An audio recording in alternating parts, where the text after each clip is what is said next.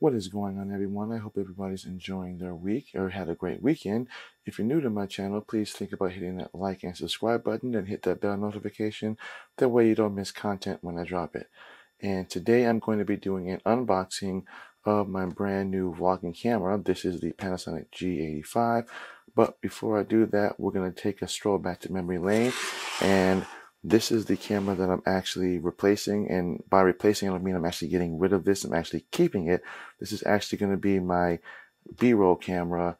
My G85 is going to be my new vlogging camera. So I'm going to have two Panasonics, and if you're not familiar with this, I'll have a link in the description and a link probably somewhere on the left side that will be talking. I'll do a little bit of kind of talking about why I love this camera and why I love the Panasonic brand and why this is still the best $500 camera that you can buy, especially if you're starting your first YouTube channel and you're looking for a camera that's on a budget. This would be the best bang for the buck. So I'll have a link in the description on this, as well as links onto other cameras that I recommend as well. So we're going to get into the unboxings.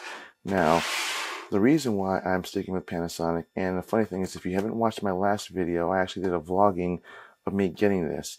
I was actually looking to get the Sony a6100 because my local Best Buy here in Alaska, they actually didn't have these. They actually sold out, and I actually waited 3 months for them to get these in, and really, they really weren't really sure when they would get some more in.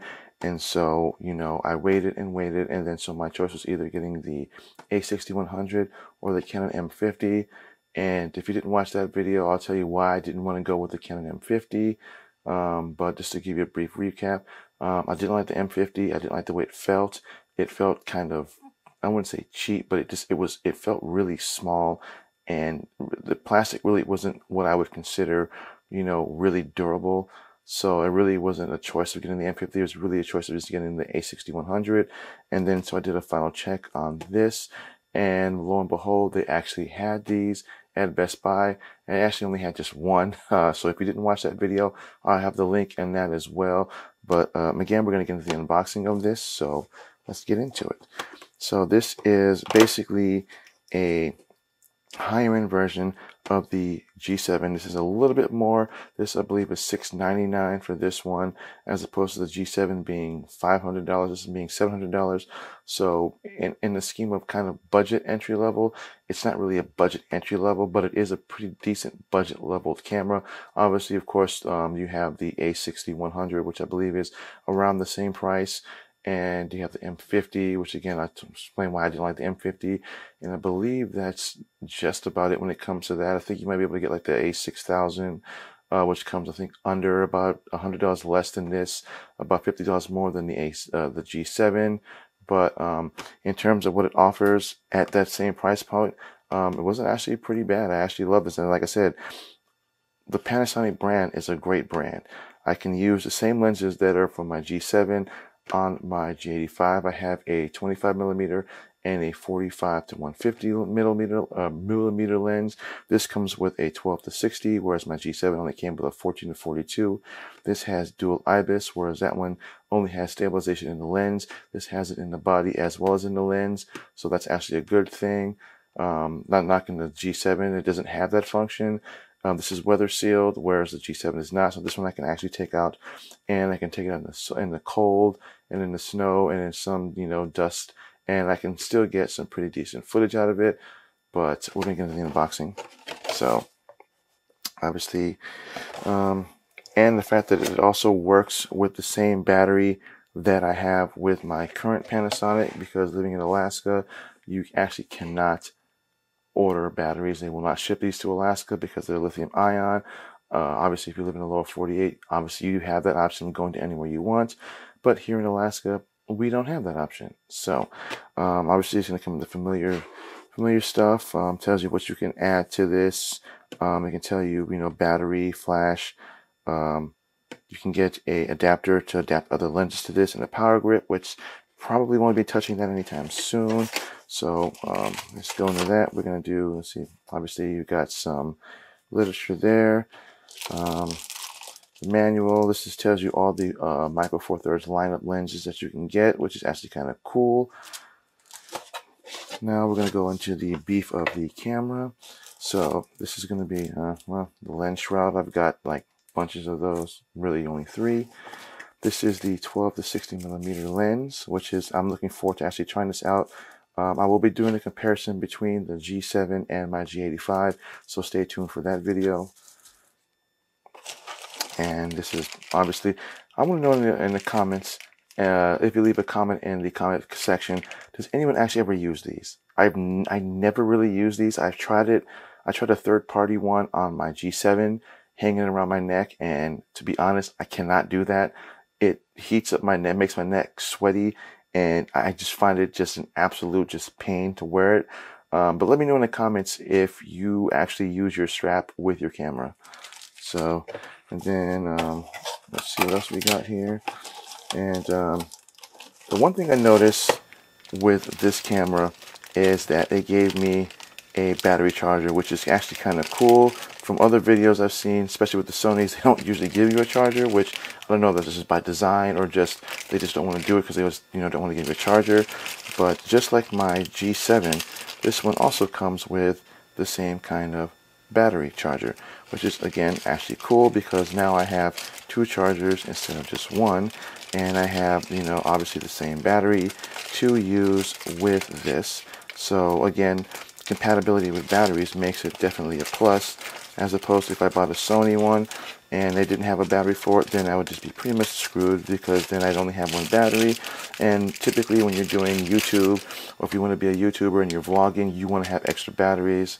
Again, I live in Alaska, so getting batteries is kind of hard. So I love the fact that they leave a charger in there, an extra one, so in case I forget one, I have 2. And then USB cord for connecting to your computer. And then it looks like this is going to be the battery. Now I won't be actually trying it and turning it on as it's pretty late. I don't feel like wanting to charge it up and then doing another vlog at 2 or 3 in the morning. But it's the same battery as the one that I currently use as an external. So let me grab that one and I'll show you really quick. This is the BCL12, and as you can see, this is basically the same type of battery. This is the BC12, and we're going to pop that open, and I'm going to show you really quick. As you can see, they are almost identical. Actually, in a way, they actually are the same battery. As you can see, they are the same battery. BC12PP, BC12PP. So again, I have two batteries for 2 cameras. I have a spare battery, so in case one dies, I have another one. So again, that's a plus. That's another reason why I love Panasonic, is that pretty much all their batteries will fit the same cameras, unless you start going into their higher end stuff, which I won't be getting into that. And then we get to the main camera itself. Now,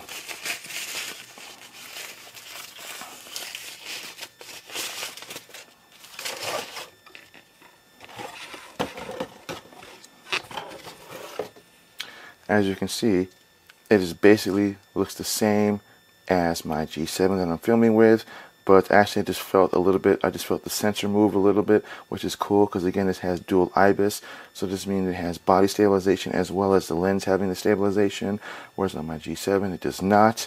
The same again, articulating screen, full touch, which again is actually cool.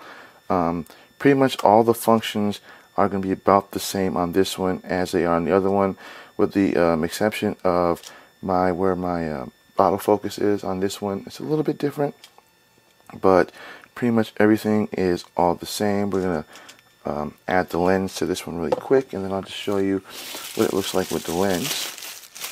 And again, it's the 12 to 60 millimeter lens. This is going to be the 14 to 42, but it actually will work on this. As you can see, this one actually has a much bigger lens. This is the kit lens for this one, as opposed to the 14 to 42, which is a little bit smaller.